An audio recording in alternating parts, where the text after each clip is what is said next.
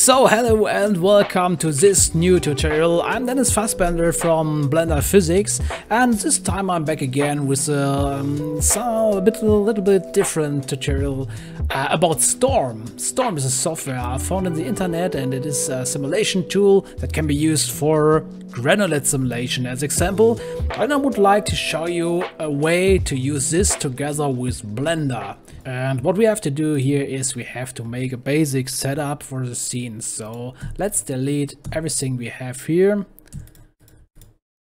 Like that. So I would say let's have the default cube, and we want the default cube to rotate and move from there to there in, let's say, in a second or two, maybe something like this. So put it here. From the side view, make sure it is placed on top of this level here. So this is very important because in Storm this is the ground level 2. And yeah, what we now need to do is to make the animation. So press I on the keyboard, set a keyframe for location and rotation. And now let's think about how long it could take from there to there. So I do it while moving it, and then say 1, 2, 3. 3 seconds is too long. So 1, 2. Let's say 1.5 seconds. 1.5 seconds. So 1.5 seconds would mean something like I have 25 frames per second. 50 frames would mean 2 seconds. So I have to use something between 25 and 50. And I think I like the 40. So I go to 40, move it here, press R and Z, and let's say we have a rotation from 180 degrees, and then press I, location and rotation, and we have a basic animation that can be imported into Storm later, and I'm going to show you how to do this. But now we need another thing first, and this is our sand. We need a holder, or let's say something. No, it's not a domain object, it's a box where the sand is inside. So let's take another cube and make this our sand. So size it to something like this, and make it small enough. Please remember, the smaller or thinner this is, the easier it will be to simulate all the particles inside. Yes, and from the side view also take a look that it is on top of the ground like this here, and let's check if this is long enough. Yes, looks fantastic. It is long enough. Yes, and this will be hidden later when we are going to render it, because it's not required. We just need it as a holder for all the sand or granular particles. And yeah, so this is the basic setup. This is what we have to do first before going inside Storm. We will use the Alembic cache, so hit F3 on your keyboard and type in Alembic, and we're going to export Alembic. And let's find the place where we are going to place it. I have Storm FX as a sample here. So while being inside here, let's call this cube ABC. Make sure you have enabled this field here, selected objects, because we do not want to export all the things, because that would mean that all the things will be colliders in the scene, but we only need the cube to be a collider, so we need to export that isolated from the other things. And we have 40 frames, so the end is 40 frames. Okay, then press export Alembic. We need to export the sand, so again press F3, say export Alembic, go again to our folder here. So you can see here's cube, and we will call this one sand 1. We will later make sand 2, and you will see why. But now this is sand 1. Make sure selected objects only is enabled, and again we only need 40 frames, or let's say 100 frames, because maybe we want the simulation to be some longer, and I'm not sure what Alembic cache does with sequences after this number of frames here. So let's say 100, so we are safe. Okay, export Alembic. Alright, so this is Storm. It looks like a 3D program, and yeah, it's a little bit something like 3D. program because you can do a bit of modeling using Boolean operations and yeah, so on, but it's not done for rendering or something like this. It's a simulation tool. And what we are going to do now is we prepare this tool for a granular simulation. And this is really more simple than you thought, because you just have to click on Add Object, Add Granular System, and now this thing has been set up for granulate systems. And now we need two things: a source that gives us sand inside and a collider. And we have these objects made with Blender. Let's click on Add Source. What we can do now is, while the source is selected, you have this, where is it? Let me think. This file path field here on the right side. And what we now need to do is just copy the path where our cube is into. Copy and paste it inside here, file path. Backslash, and then the file name we have given for our sand object. It was sand1.abc. Enter. Now you can see this is the object we have created with Blender, and now it's inside our simulation. Hit space to play the simulation, and you will see that there are some new particles inside. Yes, and this will be our simulation. So there are a few things we can set up now, something like, while source is selected, I have to say, the truth is I'm not sure about every single parameter here because I'm really new to this program, but I found out this, the first thing we have to do is set this to 0, because this will avoid to generate new particles all the time. Okay, so, and we have to increase the resolution because you can see that these things are jumping a bit in the beginning, and I think it's because it's a low resolution simulation and the first particles are touching the ground here, and this is why the simulator makes them jumping up here. So what we can do is go to granular particle system, and here's the resolution, and be careful while increasing this value here because this can end up in very long computing times. Let's start with something like 20. What is really, it's a double, so let's hit space and see how much slower it is. But you see it's also more stable. Yeah. Okay, so just for you to know why this jumping was there in the first frame. But for me it's too fast. For this tutorial I'm jumping to something like 15. Yes, and what we can now do is we add our animation to have a collider, and this is simple too. We click on Add Collider, so we have a box here. This is not Blender's default cube, this is Storm's default cube, and we can change this geometry the same way like we did it with the source here. So this is selected, find the path, this is the path, and double click, paste the path again. We have it copied it to the clipboard, backslash, and we called this one, I think it was cube.abc,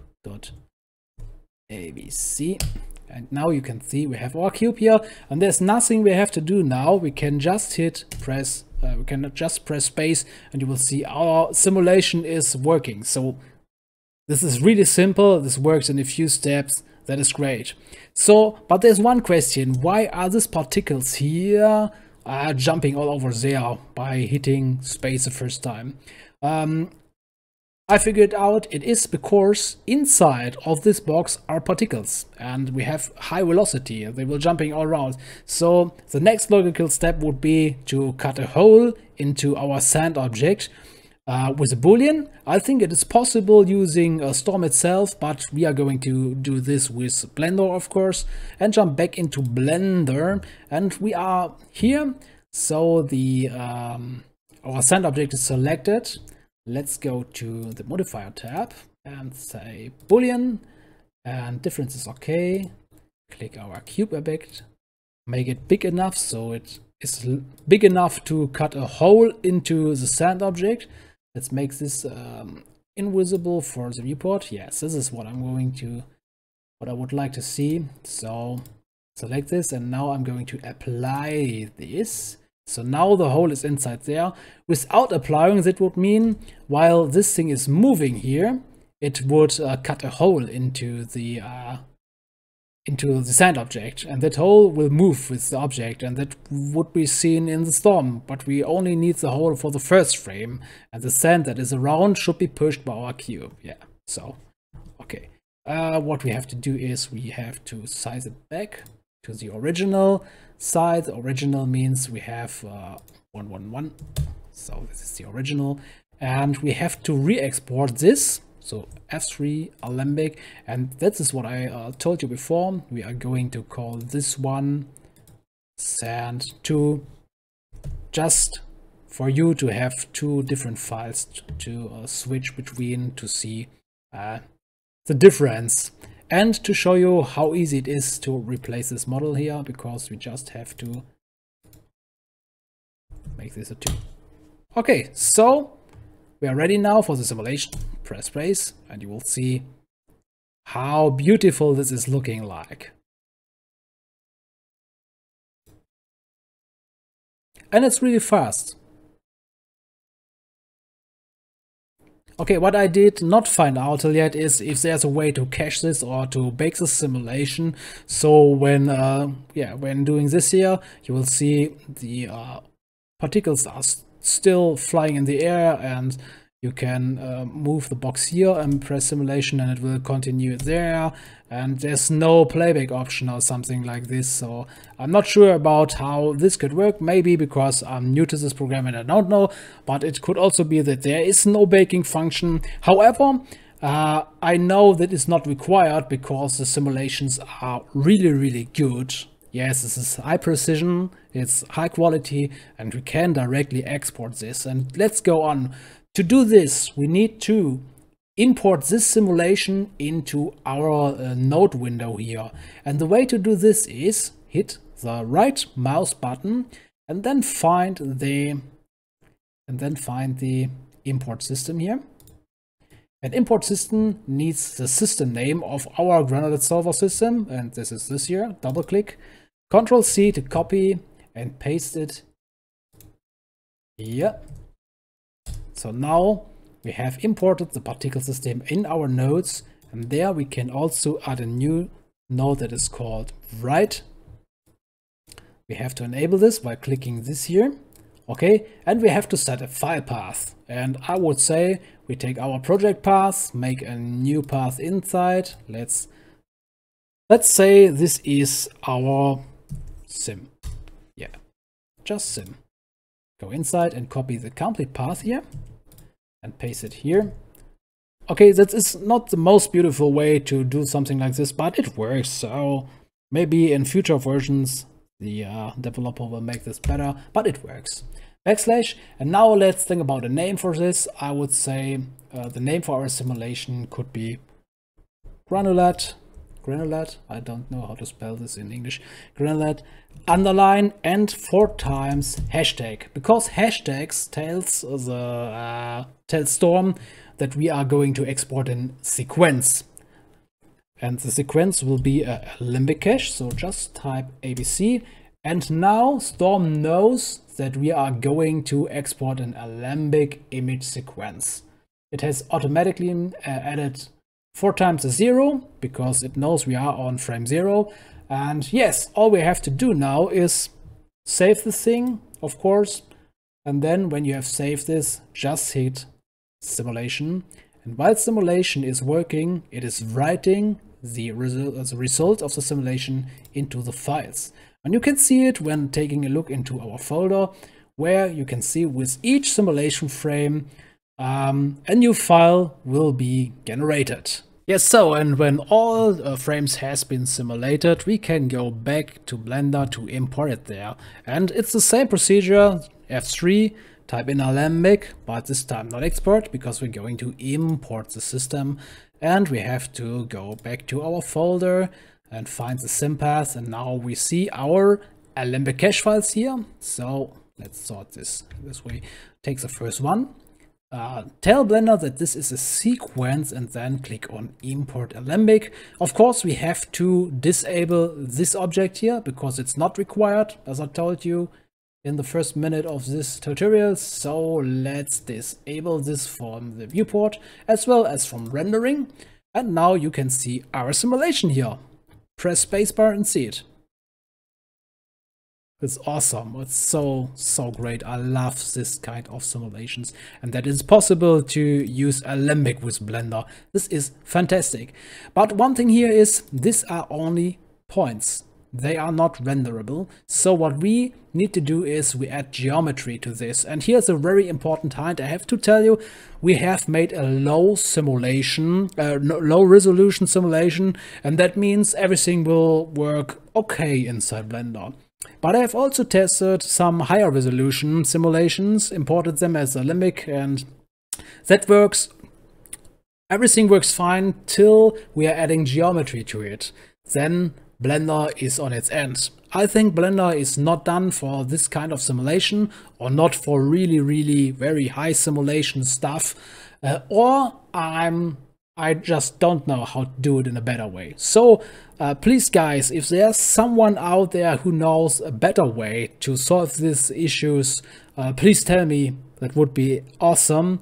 But for now, you have to live with the easy way I know, and this is adding an object like, let's take a cube as example, and I would scale it down to something like 0.01. down to this here, and while this is selected, hit Shift on your keyboard, select our sand simulation, press Ctrl P and just parent it as object. Nothing more has to be done. You can find it in the outliner here. There's our cube, and now while storm points, this is our imported sand or granular simulation, is selected, click on the object properties, and then go to instancing and click on vertices. And when you click on this, you will have a performance drop on your system, because I have done it now, because all the small cubes are duplicated to all the points here from our simulation import. And that means now it is renderable. We can now hide the imported cache files from Storm by clicking this and this checkbox, and now we have only the cubes visible here. Okay, so you can play the animation, and yes, the playback might be okay. Yes, it looks okay, and this is what came out then. Okay, so there are no materials or shaders now. It's just for this tutorial, quick and dirty.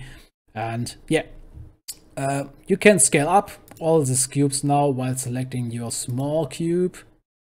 But as I told you, the performance is really low because we have much geometry here inside. So while this is selected, you can press S on your keyboard and scale it to something you like for your rendering. Yeah, so I like something like this. And that is all. So you can set up a color or whatever. You make it red, make it green, make it yellow. However, that depends on what you would like to see. Yeah, so it's looking like this. And one trick for me is when you're going to use a higher resolution is to hide this from the viewport. This is the only way. So you can work in real time with your scene. If you would like to add materials to your little cubes, you can select it and press the comma on your keyboard. Then the system will automatically zoom into this cube, and you can fly around and take a look and switch to render preview and can take a look how this thing is looking like. Can add reflections, whatever you would like to do, and press 0 to jump back into your camera, play the animation, and now check how it is looking like. And if you don't like what you see, close your render window and make your changes on this cube or in your scene or on the background or whatever, but never enable this viewport setting again, because as soon as you enable this, Blender